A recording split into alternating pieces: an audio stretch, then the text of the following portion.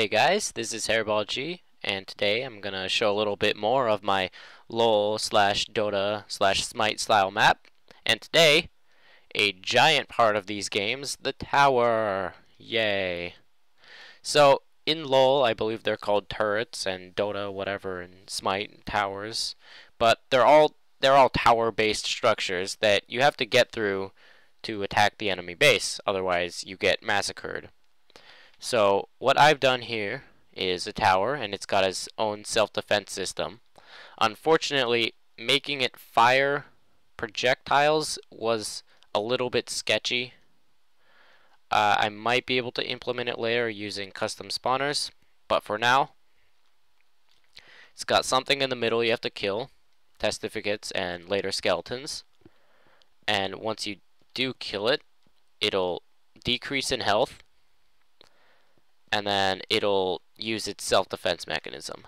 So before I go into any of the redstone stuff, I shall be demonstrating how the tower works. The Minotaur Tower? No, that's just a standard tower. The Minotaur tower is gonna be a lot cooler. Is it gonna like spawn the Wither? Yep, I'm doing exactly that. I just saw the Wither.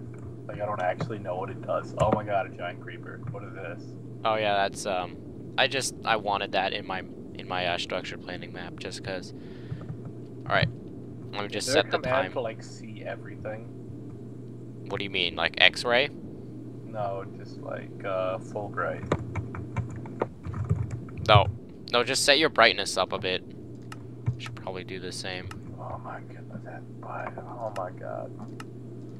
Alright, it's fine, it's fine. Alright, come back here. Come back. We've got supplies.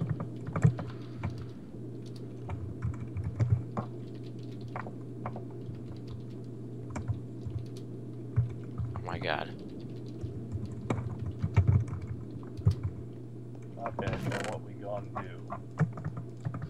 So, yeah. Okay, just get your shit from the chest. Okay. You'll need it. Also, try not to die too hard. Totally gonna die really hard. Yeah. Oh shoot. Wait. Okay, whatever. We can be team not HairballG for the moment. Because right now, it's team HairballG's tower. But, who cares, man? Who cares? Alright, you ready? Wait, are you recording? I'm definitely recording. I see the little marker. Okay. Okay. Oh. You are so good. So we have to kill whatever spawns in the middle. Okay. Oh, wait. Ah, shit. Alright. Yeah, and also watch out for the stuff that spawns around it.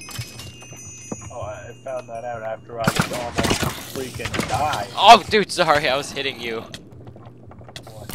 Do you need bread or something? I'll use this rotten flesh. Alright, you do that. Crap, zombies. Nutritious and fun. Yum yum. Wait, how long does it pump out off for? The tower? Yeah. Let's see. Well, it's got a couple more health left. If you see like around the tower, there's lit and unlit lamps, and that tells you how much health it has. Ah, Oh man. I need the bread. It was Oh, optimal. freaking poison spider. Ow. Bread is optimal, Joe. Help who? Yes. Wait, we almost got it. We almost got it. I think we may have gotten it. Nope. Oh yeah, we got it. I'm just gonna shoot this stuff. Alright, we just... Oh, What? the colors are wrong. But we just captured the tower. High five, man. High five. High five. High five. Alright, let's start with how you attack the tower. So, this guy right here, well, the trades really don't have to do with anything, but if you kill him, it will count as you attacking the tower, and it will lift the pressure off the pressure plate, which sends a redstone signal down. So let's just demonstrate that.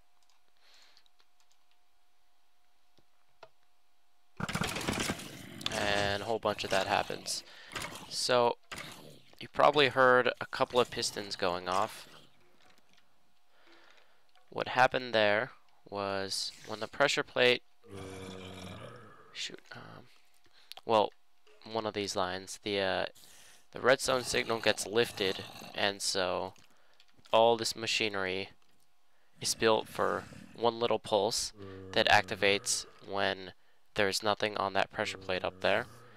And what that will do is it's going to lift a couple of these gravel blocks up, and that lets the signal pass through them. And then if we go up, you can see that these lamps have been turned off. So I put a little inverter, and when these gravel blocks are up, these lamps will be turned off. So once you kill whatever's in there and the pressure's lifted off, it'll send a pulse down and it will turn these lamps off. Now if you've noticed, after I killed the testificate, like a crap ton of these skeletons spawned, and it was originally gonna be just hostile mobs, but then I realized that hostile mobs will despawn if you get too far away from them. So the testificate, which won't despawn, is a placeholder, I guess, for the mobs. And so now the real power fight begins, I guess. So I'm gonna clear this area again, see if we could do a little bit more damage to the tower. Alright.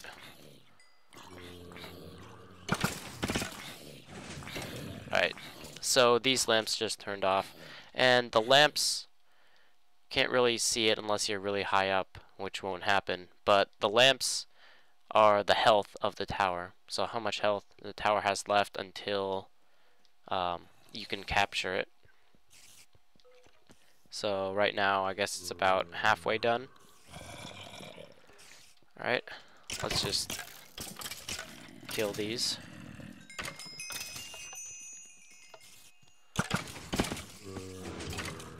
Bit more turned off.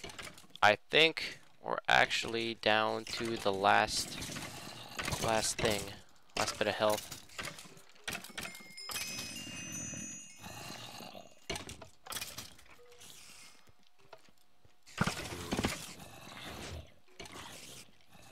Oh, I guess not. I guess I have to do it one more time.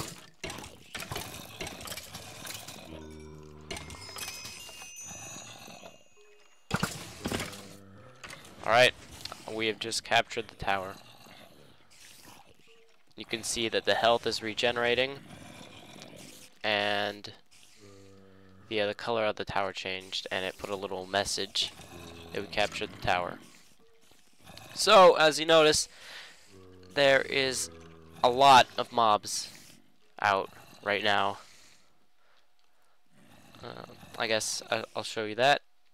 So when the pressure plate is lifted, it'll send a signal that will hit the gravel blocks up and turn the lamps off. But at the same time, okay.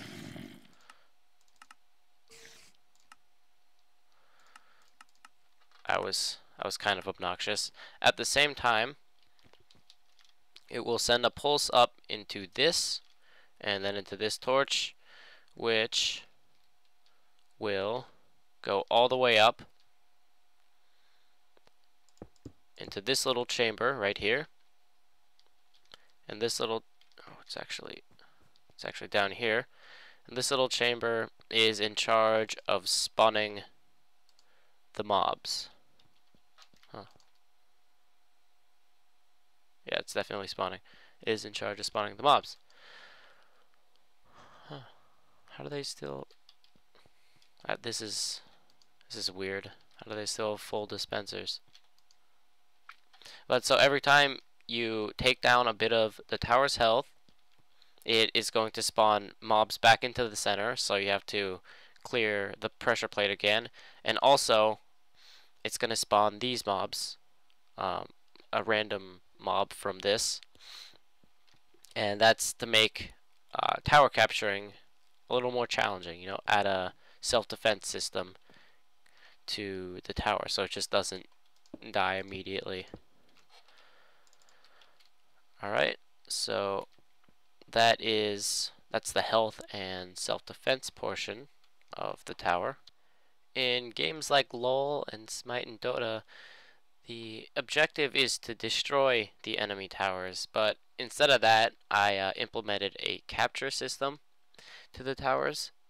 I found it was probably better for a Minecraft rendition of the map. So, as you can see, this is colored blue. This is the Team Not HairballG color. That's obviously going to change later, but so that's blue, and we'll come back to that.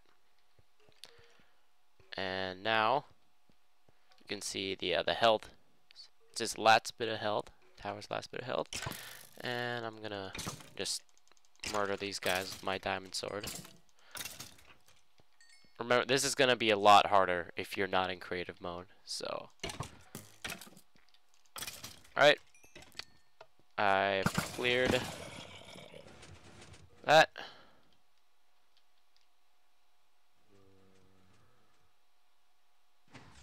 And it's now green, which is the Team HairballG color. So I'm not sure what to show you first. Alright, let's start easy and start with the flip-flop. Alrighty. So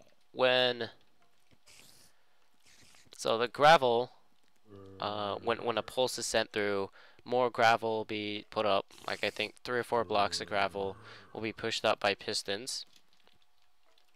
And when it reaches the very end, it's going to activate a pulse that will reset all of the pistons. It'll turn them off, and so the gravel will fall back down. And that's going to reset the health up in the tower. And at the same time, it's going to send a signal down here, which is going to activate this little flip-flop. So right now, power is going through this signal and into this block, which is, say, Team HairballG has captured a tower. But if another signal is sent through, meaning that the tower was killed, it'll switch, and Team Not HairballG has captured the tower will be announced over the server. So let's put that back. So that's how the command blocks are going to work. As well, there is going to be,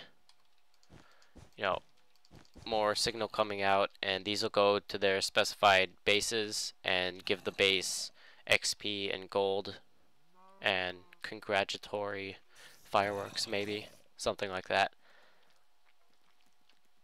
And so the machinery in here is quite complex.